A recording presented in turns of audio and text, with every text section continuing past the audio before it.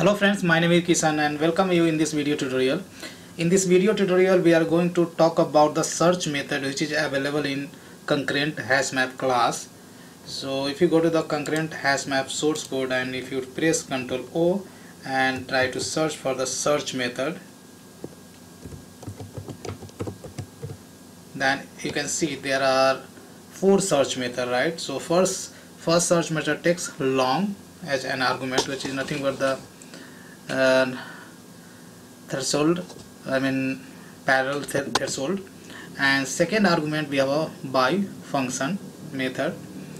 So basically you can apply search on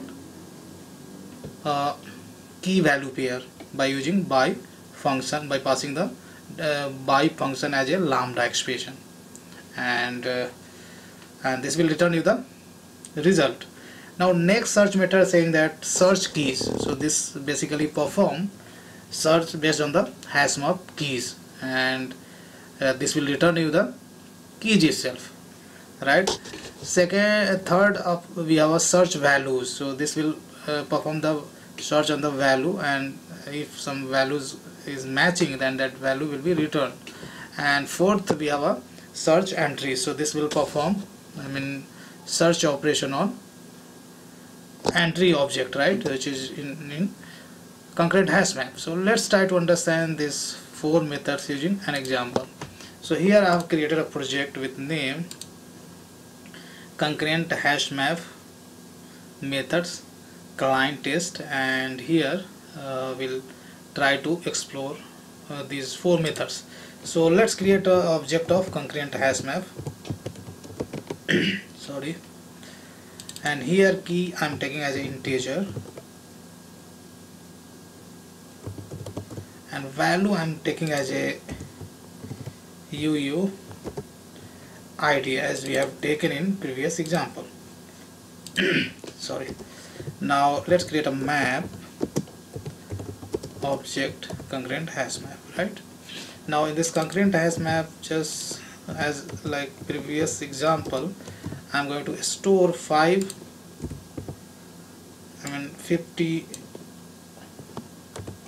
I'm going to just create a 50 session ID, kind of session ID, and I'm going to store in this map. So map has a put method, sorry, map is having a put method accepts key value pair. So here I am passing as a key, and here UUID has a random method, right? So this will create a session ID that will put into this map as a value, right? So now we can use search method on it, right? So first search method is accepts parallelism threshold and by function. So parallelism threshold I am taking 3, and now by function we can define as a lambda expression over here. So now we have a key and value in ConcurrentHashMap. Now we are going to define lambda expression for this. Now let's write some business logic, like we are looking for the session ID like int, or you can say integer session ID equal to, we are looking for the 20, right? And here you can check key in HashMap. ConcurrentHashMap we do not have a key as a null, so without fear you can apply any method on this key. So you can, if equals, you can apply the equals method, equals session ID. If this condition is true, then you can return one value, and let's say if session ID is created for this ID, then return that session ID. So and session ID here I am going to return as a string, like new string. String has a lot of constructor, and one constructor which here you can pass some string inside the constructor string constructor. So here I am going to pass k, that is nothing but a key, and colon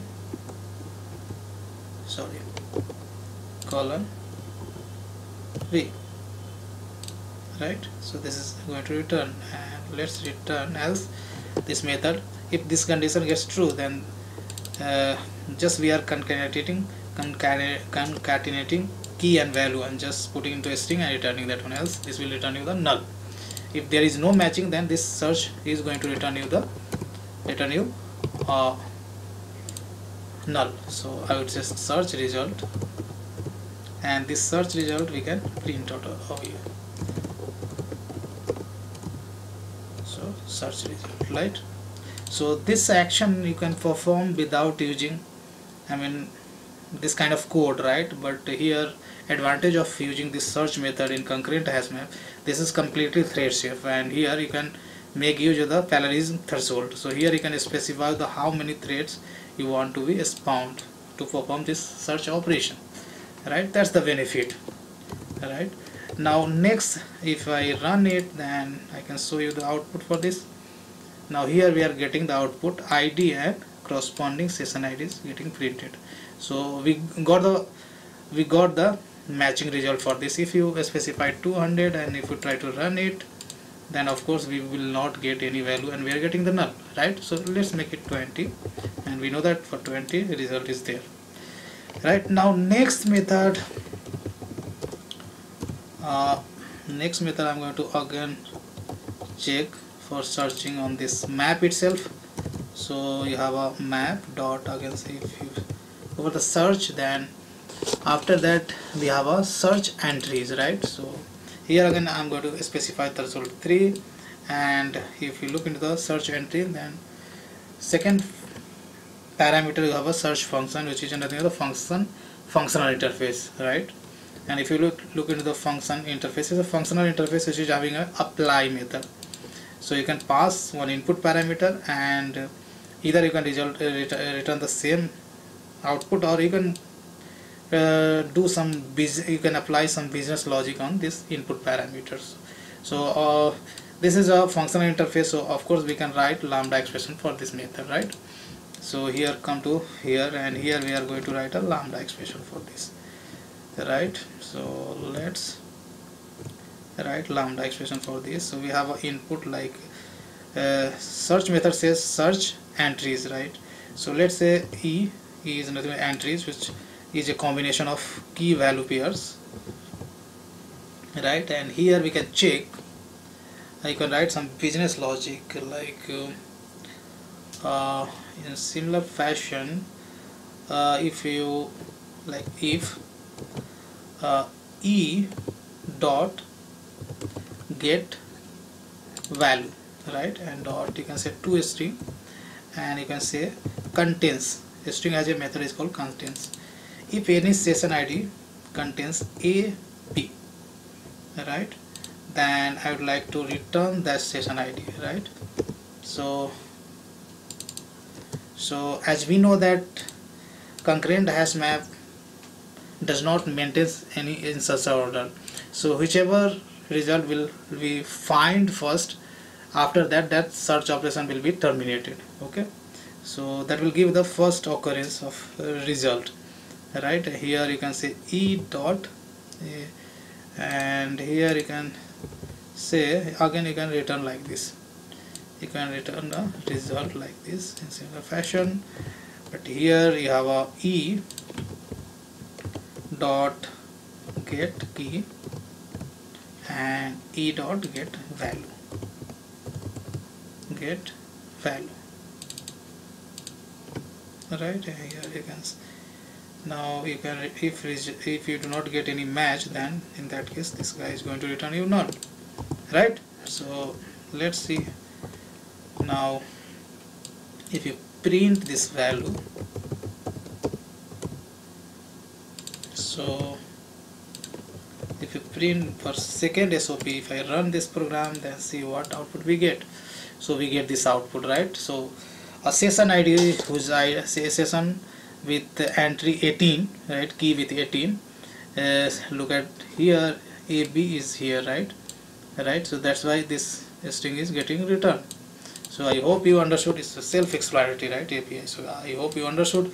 Now next we are going to look in map we have a next search. So next keys, right? Search keys. See, threshold value I'm going to specify 2. Again, this is a functional interface, right? So this will basically return a key itself, only key, right? So it's pretty simple. So here I can say k, and I'm going to write a lambda expression for this again, and here I would say if k greater than 20, right? Greater than 20, then return. Okay, so to make this demo shorter, just I'm going to write a very simple use case, very simple business logic, right? If id is greater than 20, if we find, then return this id, else return null. So that's it. Very pretty simple use case. And if you print this search, let me search, if you let me print this value, so if I run it, then we are getting 32 over here. So why 32? Why not 21? Because 21 is present in the hash map as a key, right? So what's the reason we are getting 32? And always we will not get 32, right? If I run it now, we might get something else, but for sure that would be more than 20, right? So because as I said, concurrent hash map does not maintain the insertion order, so whichever, so does not, and this search operation is performed by the multiple threads, right? And order does not maintains, right? So whichever gets the first search result, that is going to return by this search method. That's why we are not getting 21st, even though 21st is in the map as a key, still we are getting the 32, right?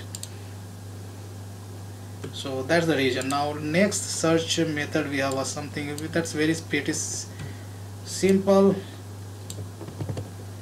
and if you check next search method, so which is pending, that is based on the value, right? Search value. So we can perform search operation on values.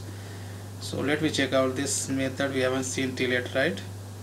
Search entries, search, here search value. So you can perform search operation on value itself, right? So you can say v, and you can write lambda expression for this as well. And here you can check if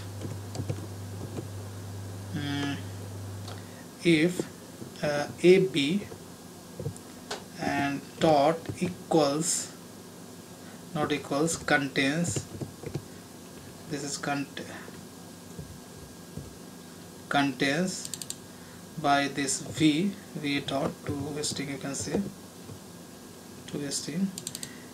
So just we are checking very simple business logic. If any session id contains a letter ab, then just we are trying to return that result, that's it.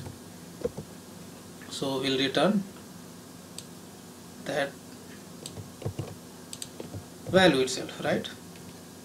And this condition does not get true, then we would like to return null, right? So that's all.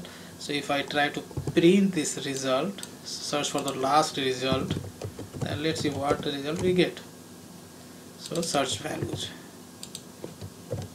right? If I run it, then you can see what is the last SOP output, we are getting the null. So I think no session id contains a string as ab, so that's the reason we are getting null over here. So let's run multiple times and still we are getting null, so no luck over here. So let's see if any session id contains letter b, still no luck. So let's see, is there anything wrong with this logic? So if I do the reverse, like search value, so basically we are performing and if I do ab, now let's see what is coming out.